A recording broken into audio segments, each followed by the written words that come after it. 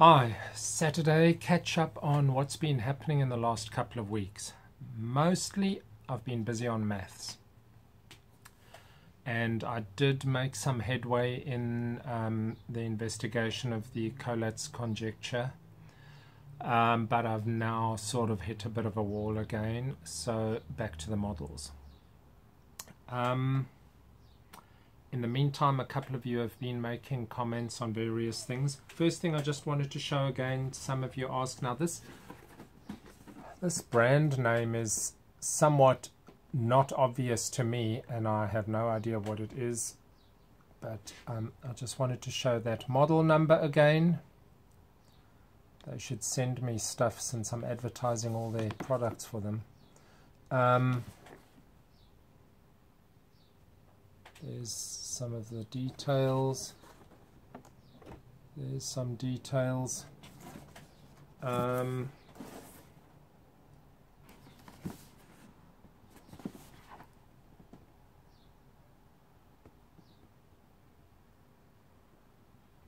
Okay, so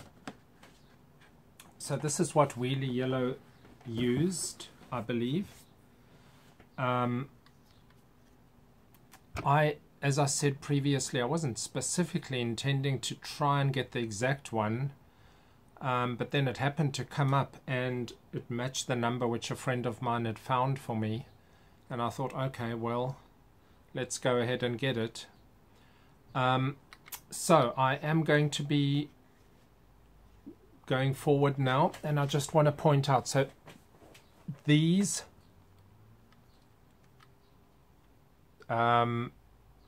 I don't even know what you call them, these little things which attach the very thin plastic body, can shift up and down, and they've got little screws. Now, whether you build yours on a similar chassis or just something of your own choosing, this is sort of the starting point of getting an idea of what you can do with your bodywork.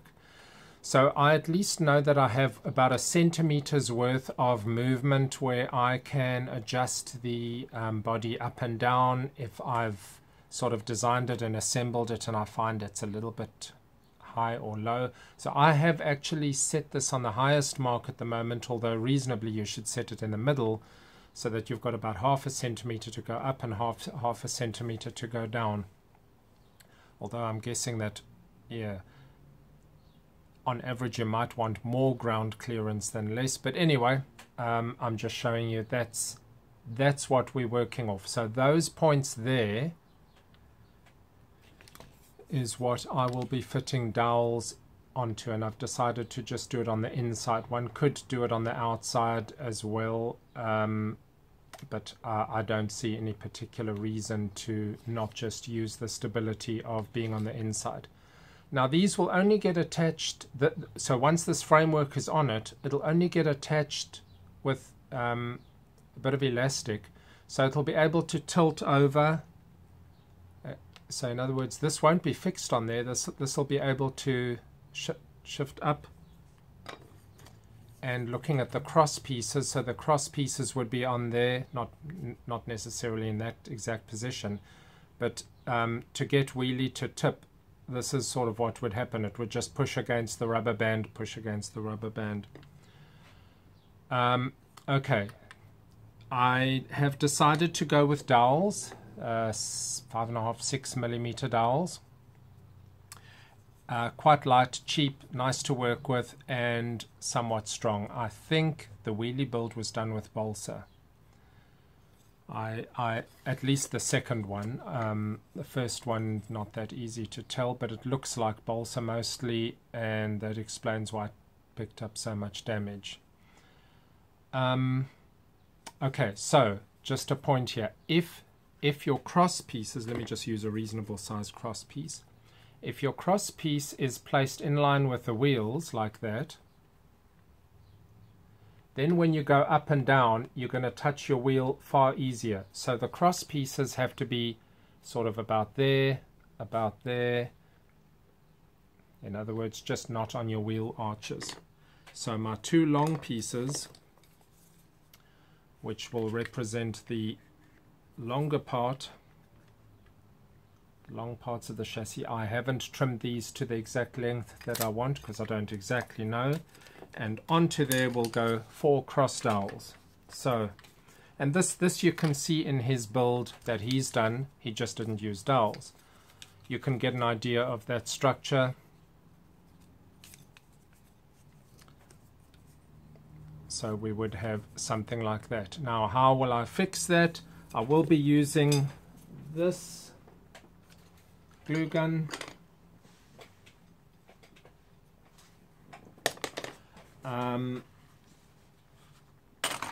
And probably bits of wire.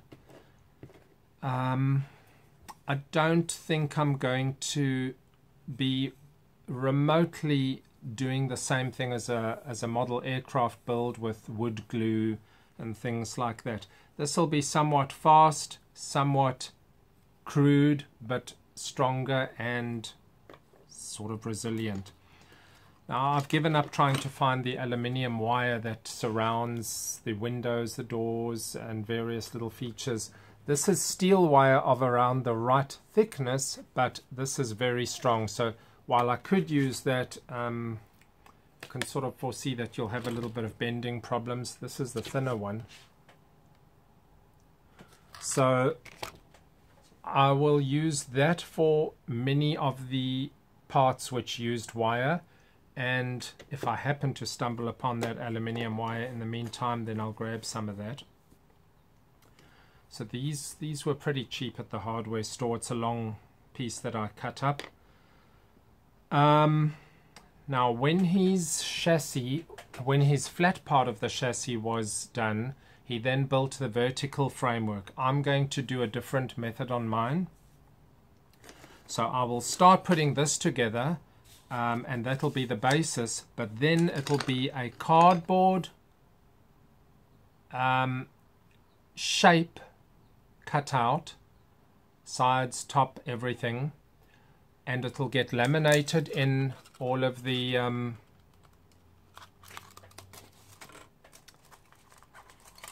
aluminium cans. So this will be glued onto the cardboard with contact adhesive and folded over. That's sort of an important thing. Try and plan your aluminium pieces to fold over the cardboard towards the inside where you don't see it. And if you actually look at wheelie builds, you will see that quite often. So you see almost nothing from the outside, but if you pay attention around the wheel wells and things like that, you see that that's what was done. So it'll be glued and folded. And it'll overlap, since obviously these pieces are a little bit smaller. The red side will go to the inside, although it hardly matters because both sides of the can are plasticized to a degree. And I'll decide later. Well, I'll do a little trial on seeing if it's worth sanding that, but I don't really want to make more work than necessary. So sanding would obviously give your glue a better grip to the cardboard, but I think it should be okay. And it'll get sprayed in the end with the white paint.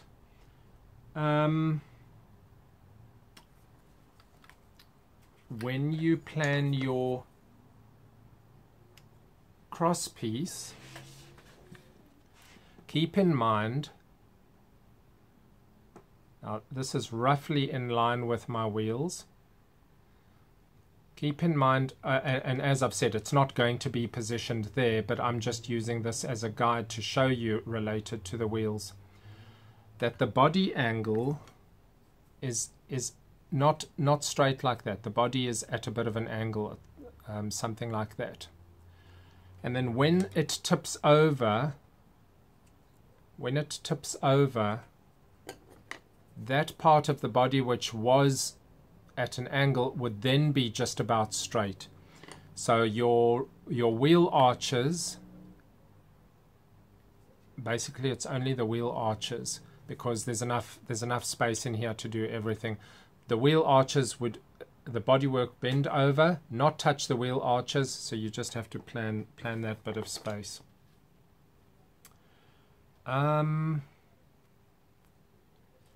So he has got a vertical framework, and then wood, looks like about 2mm 3-ply wood for model aircraft. 3mm could also be used, a little bit thick for the purposes here. And I've decided not to do that for one important reason. I don't really want my wheelie to have that sort of very flat side look. And whatever sides I've done, I don't want it to look that flat. So I've decided to go for cardboard so that I can get a little bit of an undulation, but more importantly, once it's all finished, I can sort of, you know, bend and tweak and put little dents in everywhere, and give it a lot of character, and even give it, you know, actual damage to the aluminium work, which will just go through to the cardboard. So while I don't want mine to be absolutely destroyed, I do want it to have a lot of wear and tear character on it. So if you are planning to do that, the starting point is 4 cross dowels and 2 long dowels, and I will be doing glue gun and a bit of that. Now keep in mind, because it's just a flat thing, there's going to be a lot of ability to twist and things like that, and we will deal with that as it comes. So by the next time you see me, that'll be done. It will be a chassis that doesn't have a lot of rigidity until the bodywork goes on, and we'll look at that next time. So I've got a piece of cardboard, largish piece of cardboard. I'm busy drawing out, to the best of my estimate, the shape of wheelie, and keep in mind I'm doing the old version, not his new version wheelie. I quite like the look of the old van more than the new van. If you're not sure what windows you're going to use, try and scout around for a bit of clear type of plastic around 1mm, maybe even 0.5 millimeter. So this would be more than Coke can thickness. I do have some, I think 1mm plastic here. Now once you've got the chassis, and once you've done the paneling for the sides and putting in windows and so on, which we'll get to, we'll cover that in each step. That's sort of the easy work. The slightly more difficult one is, when I say difficult, intricate, is just doing the electrics. So I do want to have headlights, tail lights, indicators, and the switches and the wiring for that. That will go in afterwards, but I do sort of need to plan how my wiring will run inside the folded cardboard and glued in place, probably just with glue gun, and where the switches will be. I don't think I'm going to be doing the switches on the dashboard like he has done. I haven't really planned where, but it must be more accessible from the outside, so somewhere where you can just touch it underneath, switch it on. Now, like I said, I can get away with that because I don't plan on doing all the things that he does with his. My chassis is going to stay pretty clean, so I can, you know, I'm only going to ride on grass or roads or sand, but I'm not going to go through all of the puddles and stuff that he goes through.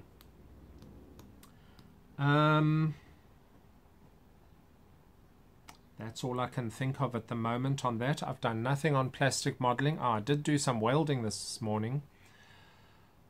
I don't weld often, but I welded the back bracket, where if you lean back on the office chairs, they've designed those things in a very weak manner, in that if you put enough force, it just snaps the back out of the bracket because it's not very strong. So I've welded two of the office chairs back together, and we'll see if the welds hold under someone pushing back when we try that.